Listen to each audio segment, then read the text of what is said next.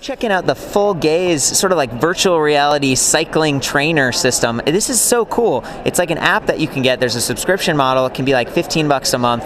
I've seen Tax before where, you know, you ride and you've got like a display and there's this whole setup. This one's working with, I guess, the Wahoo, what's that called? Kicker.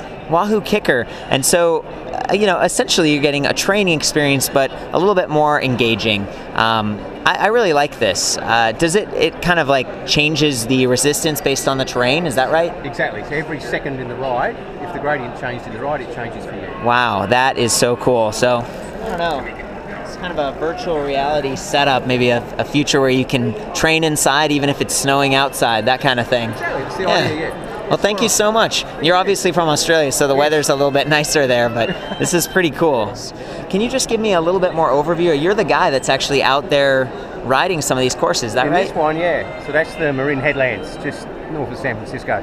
Awesome. Oh, I've done the Tiburon Loop before, and it's beautiful. So is mostly in the United States, or are you down in Australia doing this too? At the moment, most of it's in Australia. There's some from Belgium coming up. Sonoma County, San Francisco, and the Hawaii Ironman. So, okay, sweet. Yeah, tell me a little bit more about the pricing model on this too. The pricing model is a monthly subscription model. So if you've got a 6-month subscription, it's $12.95 a month. $12.95 a month. That's very affordable. It's pretty cool, and this will work with your existing setup. So ergonomically, you're good, and you just need the Wahoo setup. How much is that back wheel hold? The Wahoo Kicker is around $1,200. Is that right? $1,200 for the Wahoo. $1,200 in Australia. Not too bad. Not too bad at all. And will this work with any other training systems, or is the Wahoo Kicker you're like? Well, Wahoo Kicker is the first one. There are other training systems, and when they open up their APIs, we're ready to.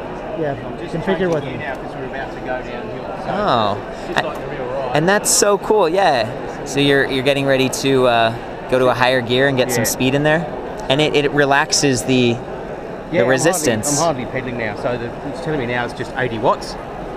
So it's nice and easy. Now just to show off the view, I'm going to do a quick 360.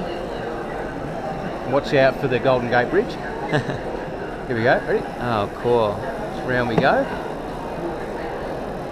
And now we're going to go down the hill. So spin round and off we go. And this descent is one of the most beautiful roads I've ever ridden in the whole world. It's just amazing. So there's the bridge, and down we go.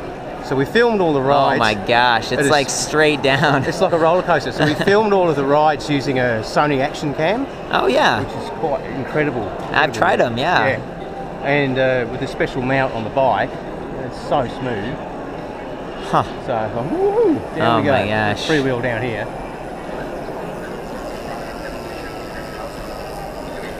It's a pretty cool setup. This seems pretty easy to connect as well. It's just HDMI. Yeah, going from we're using an HDMI lead, so we're not worried about Expo Wi-Fi straight in. And there's all sorts of different videos on the list as we go through. Wow. So we can go to where the Australian Grand Prix is, the motor racing circuit. Yeah. This is a nice easy one for me because it's flat. Awesome.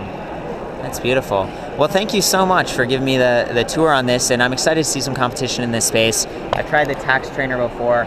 Spent a lot of money, and the software was kind of, you know, especially some of the older discs and stuff, just I had trouble doing it, and it's neat to see it just straight on your smartphone like that. So very cool. I've got to keep up with my mates now, so.